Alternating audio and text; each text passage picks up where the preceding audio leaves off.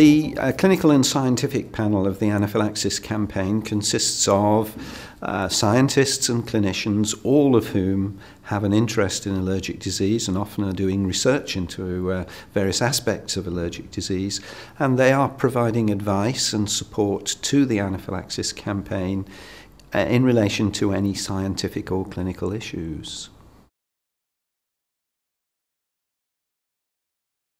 If we're talking about allergy overall, it is remarkably common. That's allergy to foods or drugs or venoms, or to inhalant factors like house mites, pollen, cat, dog. At least 30% of the population, maybe even more, 40%, in an affluent, relatively affluent community such as in the UK, will have an allergy. The number who have food allergy is much smaller. In childhood, and that's certainly in infancy, maybe the highest figure is somewhere between 8 and 10%, but once you get to 5, 6 years of age, that's gone down to about 4%, and in adults maybe even lower at only 2%.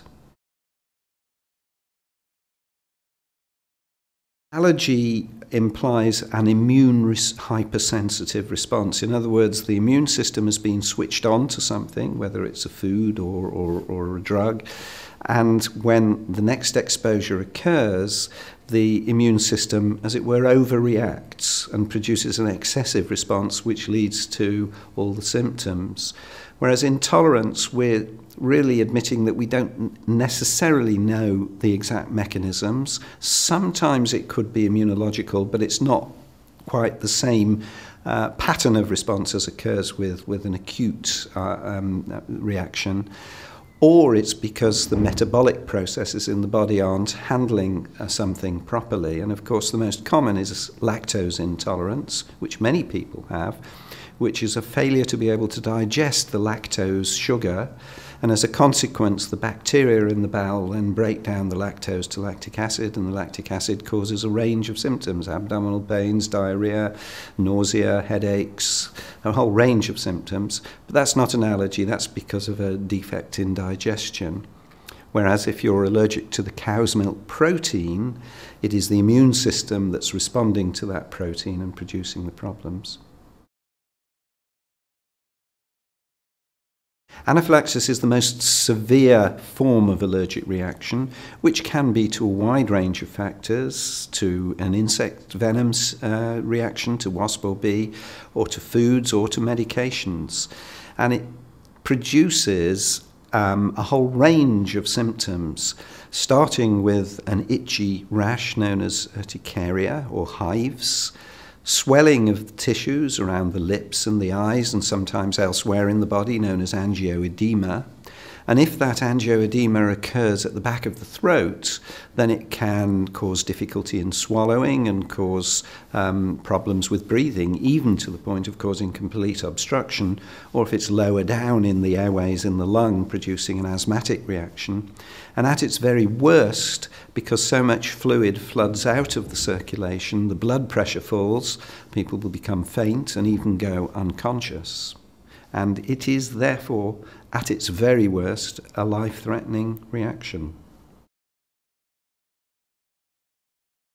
If we're talking about the most common allergies to cause anaphylaxis, urticaria or angioedema, in children it's overwhelmingly foods, and the league table of foods starts with peanuts and tree nuts, milk, egg, sesame, wheat, kiwi fruit.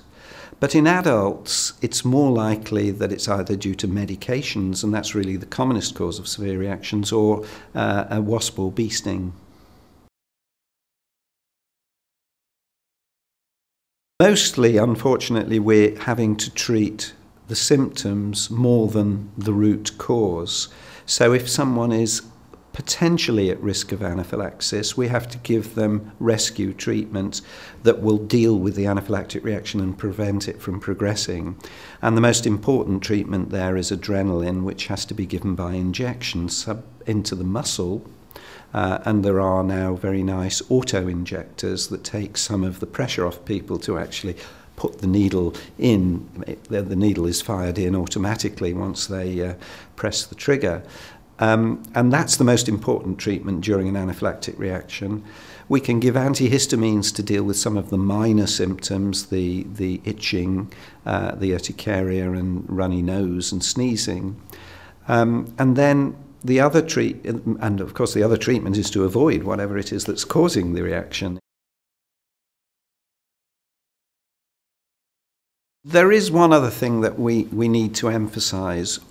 One situation where we have found that there is a higher risk of having a more severe reaction to a food or a drug or an insect sting is having coexistent asthma that is not being well treated.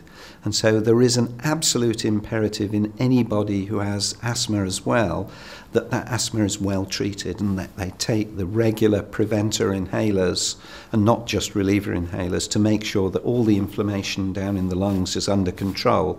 Then that reduces the chance of having a severe reaction if they're accidentally exposed to an allergen which might otherwise produce a severe reaction.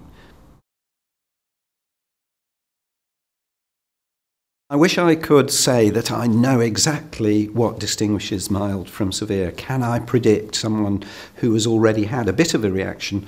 Will they have a more severe reaction in the future or a milder reaction? Sadly, I have to say at the moment we cannot accurately predict how severe a reaction will be. We can say who is allergic and what they are allergic to based on doing appropriate tests, and then all we can say is that if you have a big dose of the allergen, you're more likely to have a more severe reaction. If you have the reaction at the same time as you've got an infection, it might be more severe, or if you exercise very heavily afterwards, that will make a more severe reaction. But beyond that, we have to say we don't know, and therefore we have to take precautions to make sure that all the right treatment's available. The most important developments in relation to food allergy have been food manufacturers becoming much more aware of this as a real issue that they have got to address. And I think now with the greater awareness, there's better labelling, and I think for the future also better processes to make sure that foods can be reasonably assured of being free of the major food allergens. But of course, for the long-term future, what we're looking to is not just dealing with the symptoms, but actually switching off the whole process. I think we have a much better chance in the short term for preventing allergy developing in the first place than we are of curing allergy. But there are some exciting new developments as we understand more about the immune response and how to modify it, that I think a time will come when we will be able to reduce many of these allergies very considerably or even switch them off completely.